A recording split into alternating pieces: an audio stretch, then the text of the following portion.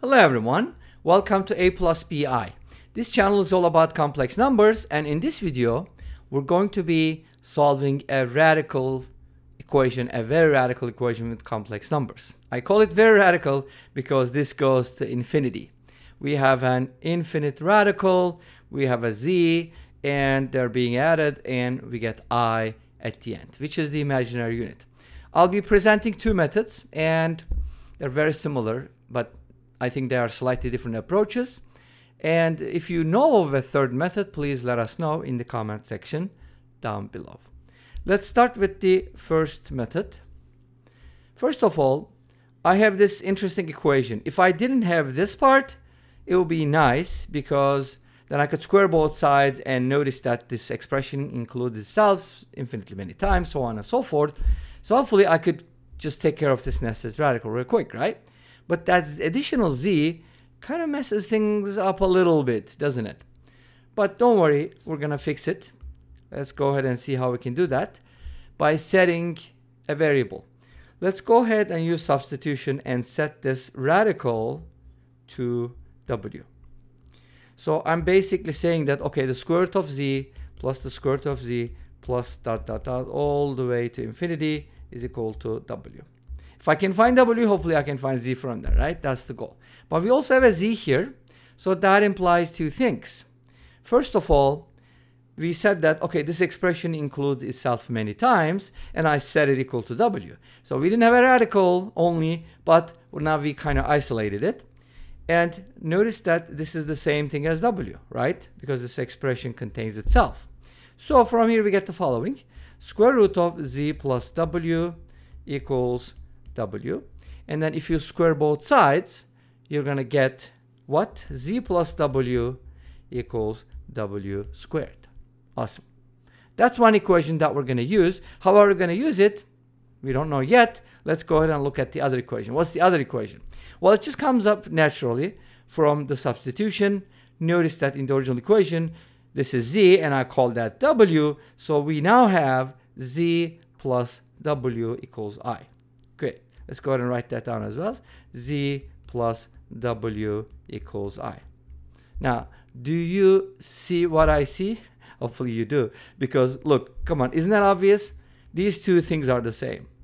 So if two things are equal to the same thing, then they're equal. In other words, this implies, I don't think I need those brackets. This implies that w squared equals I. Obviously, we could get this in so many different ways, but this is probably the quickest. And now what can I do with this? Well, I can try to solve for w.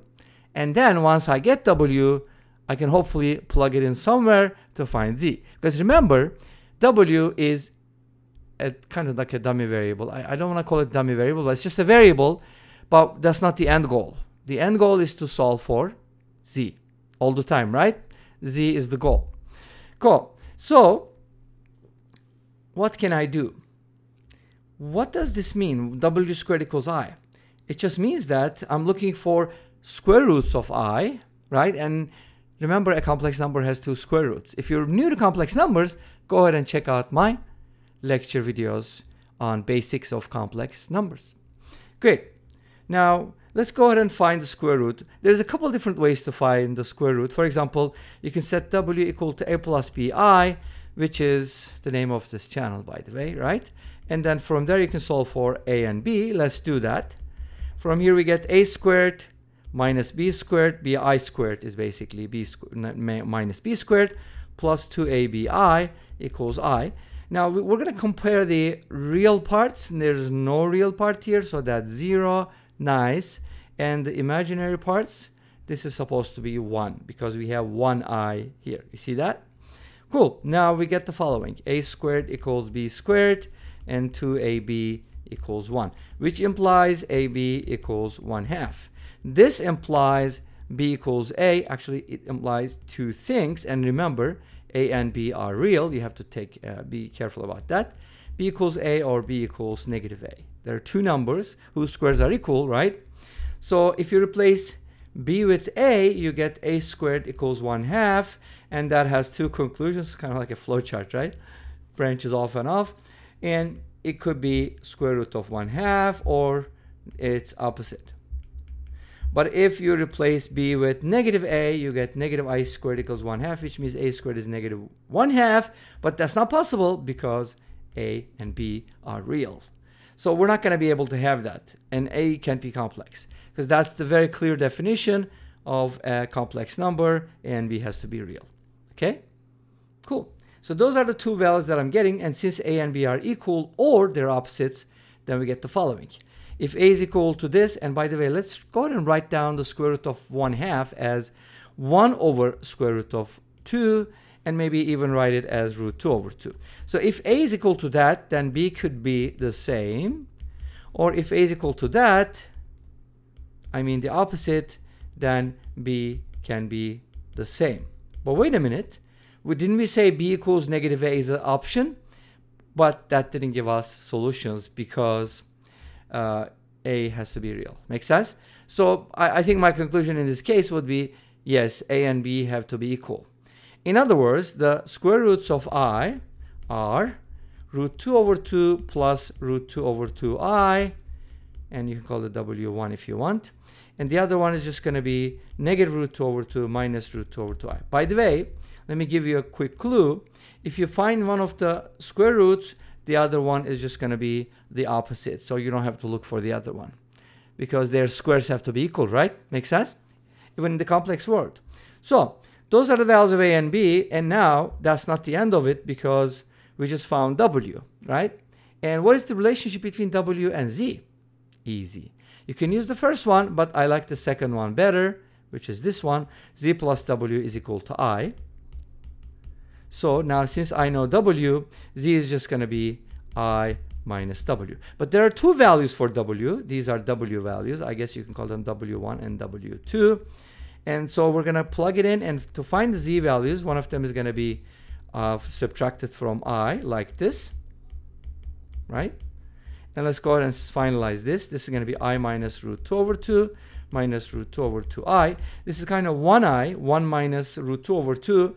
That's going to give us 2 minus root 2, so it's going to be negative root 2 over 2 plus 1 minus, or not 1 minus, 2 minus root 2 over 2 multiplied by I.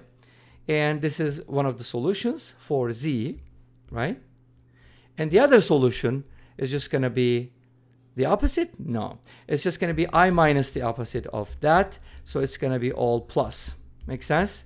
And from here, we should be getting something like negative root 2 over 2, I mean positive root 2 over 2, plus 2 plus root 2 over 2i.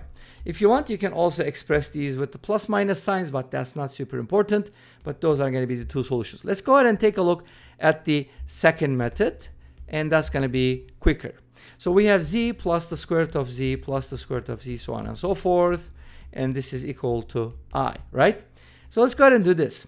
I want to square root both sides. Why can't we do that, right? I mean, why not? Once you do that, you're going to get the radical. But then rewrite our expression. What's the original one? This was the original expression, remember? And this was equal to I. Now we just found out that this is equal to square root of I.